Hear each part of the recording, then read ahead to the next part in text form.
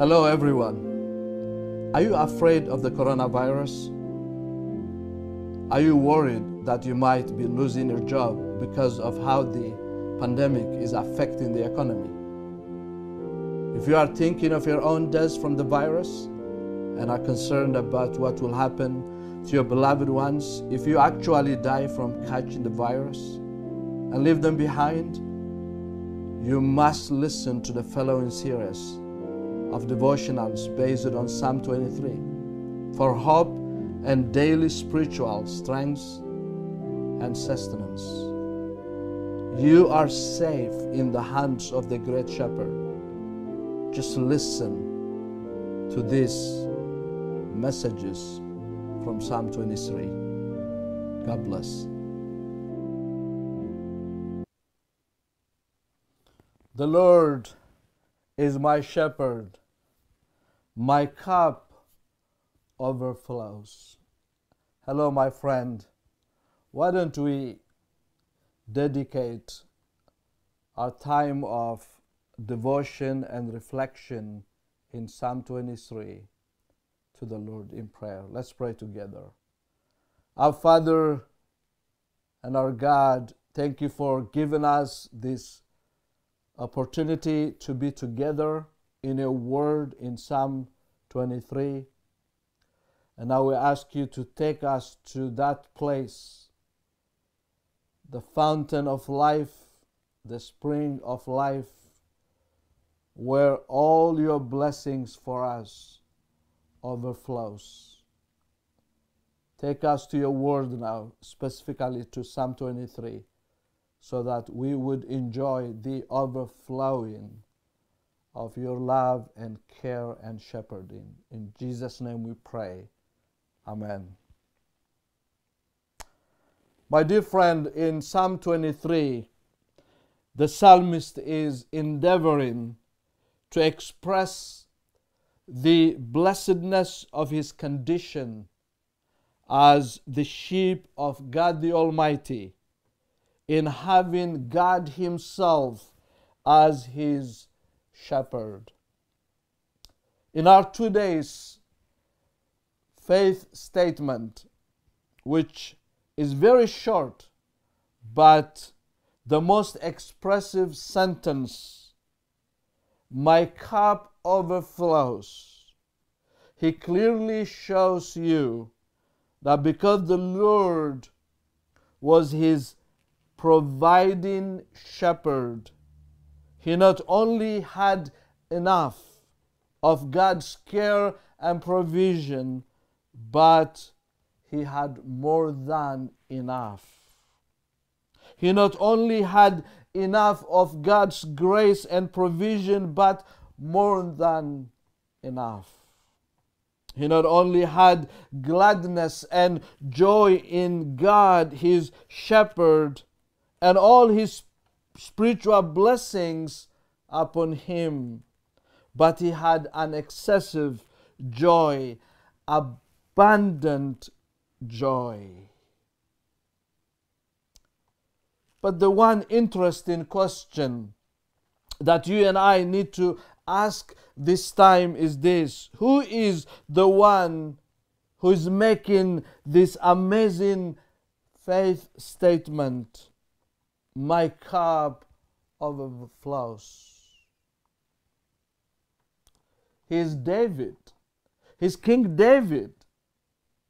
Now, very briefly, let us remember who King David was and what he went through in life. First, in his young age, he was a shepherd, and he did encounter many dangers as a shepherd. In 1 Samuel 17, we do have an indication of David facing the danger of fighting against lion and bear. After he married King Saul's daughter,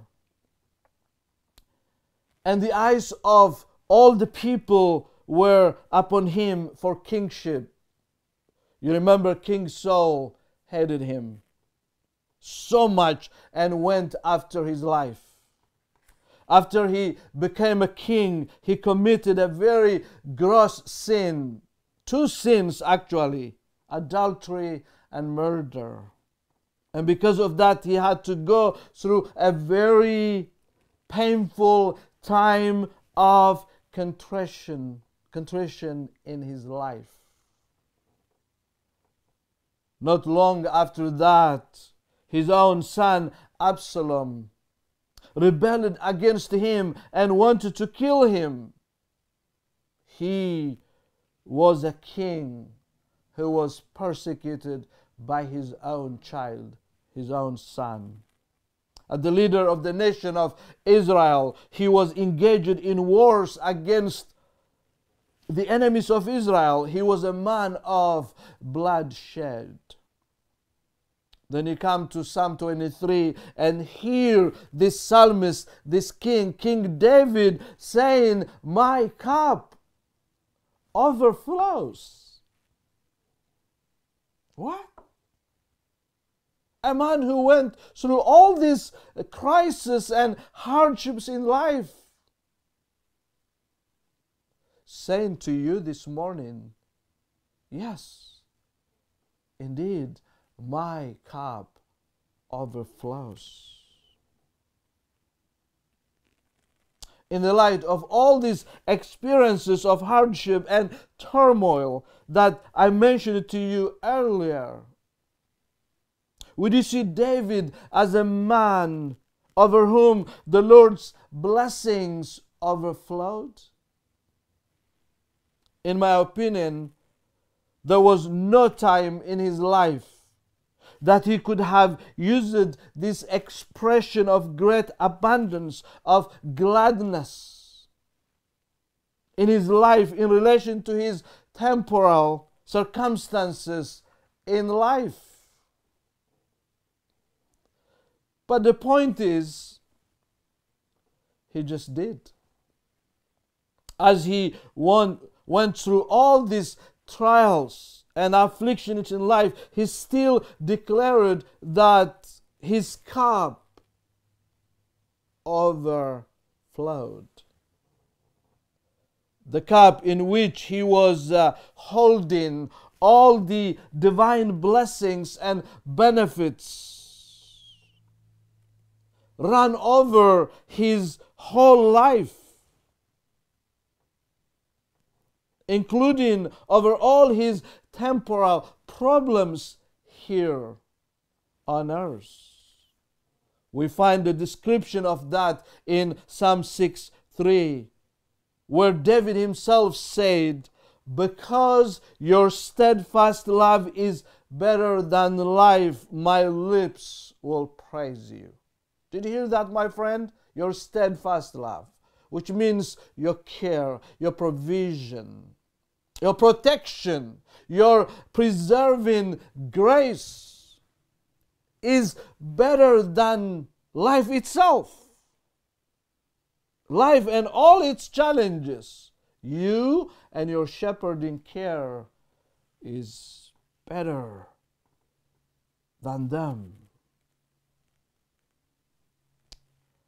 You see, what David was revealing to you in that specific verse is God's unfailing love. His work of redemption and preservation is greater than this life, which means the life you live right now.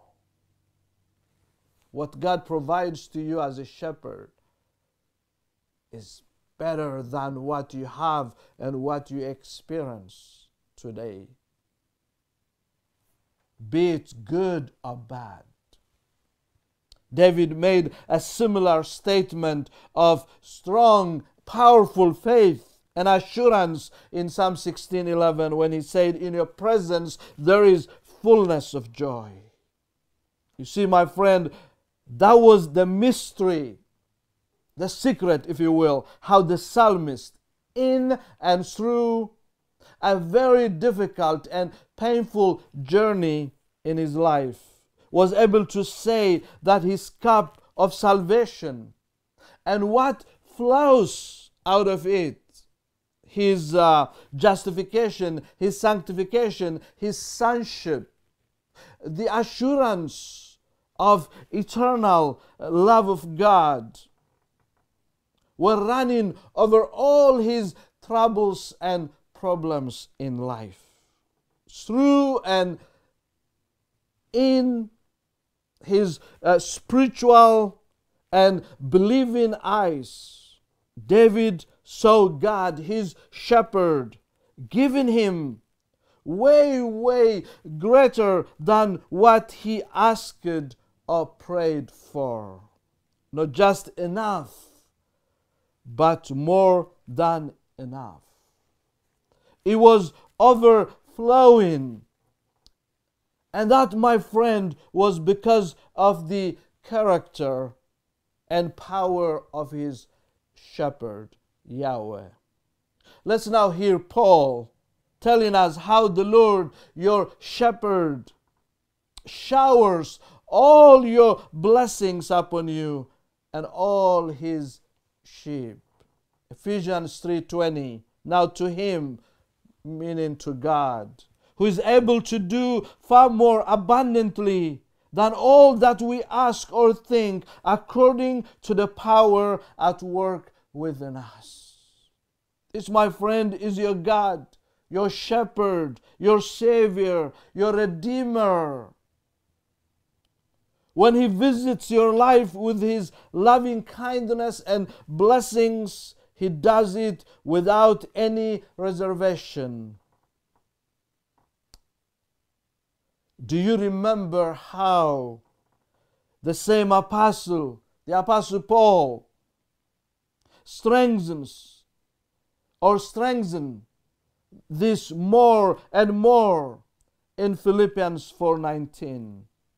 Listen to his words. And my God will supply every need of yours according to His riches in glory in Christ Jesus. According to what? According to His riches. And imagine the riches of God. It's infinite. It has no end.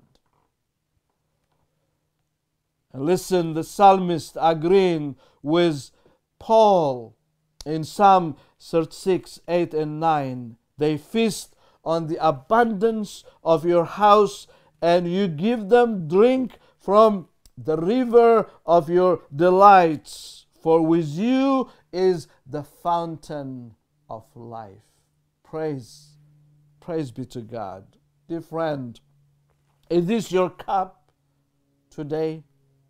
The cup of God's goodness and salvation and preservation in your life overflowing? Is that your cup today? If not, listen to the gentle and gracious instruction that Jesus Christ, your good shepherd, gave you.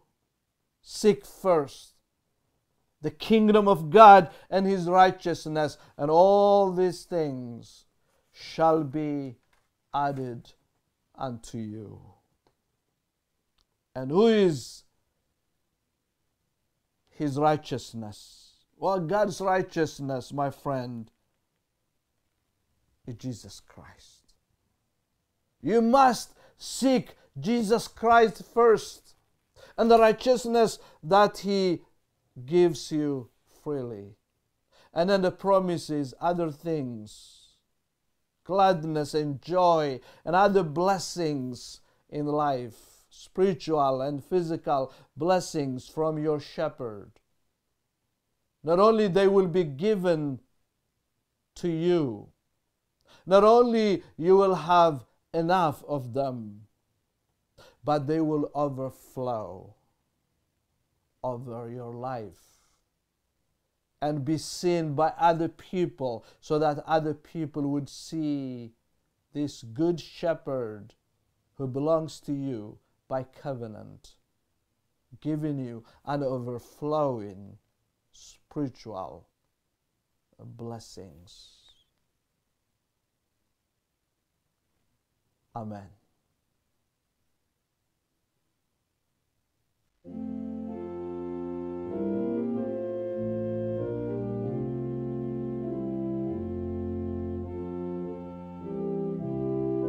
Today's devotional came to you from Redeemer Orthodox Presbyterian Church.